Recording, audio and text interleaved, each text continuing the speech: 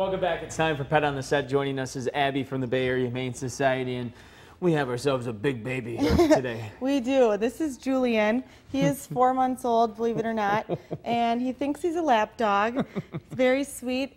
He's a Shepherd Hound mix.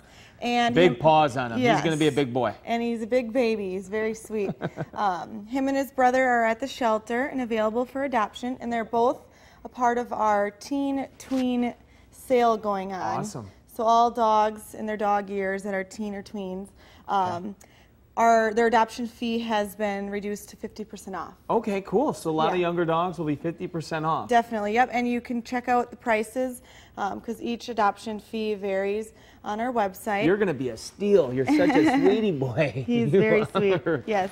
And we also have our Double the Love cat sale going on. All kittens are buy one, get one free. Awesome. So we're making room for the cats that keep coming in, and we're just looking for good homes for all these guys. Buy one, get one free on the cats, and then half off of sweetie little puppies like you. Yep, there's 16 dogs total, and all the dogs are on our Facebook page. Does he get playful at all? Does he ever do any Oh yeah, he's a little curious, but it's pretty chill. He'd be a good pup to bring home. Yeah, he's great. He's going to be big if you got the room for him. Now, really quickly, we've been talking about the heat, and of course, one of the main concerns is your pets. I mean, what are some of the things you would advise on days like today? It's important to just take your pet out to do their business and then bring them back in.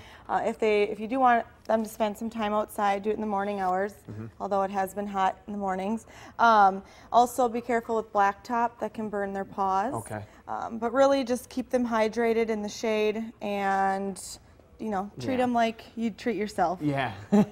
Give them extra love and extra water. Yep, Right. definitely. All right, thanks, Abby. We'll be right back.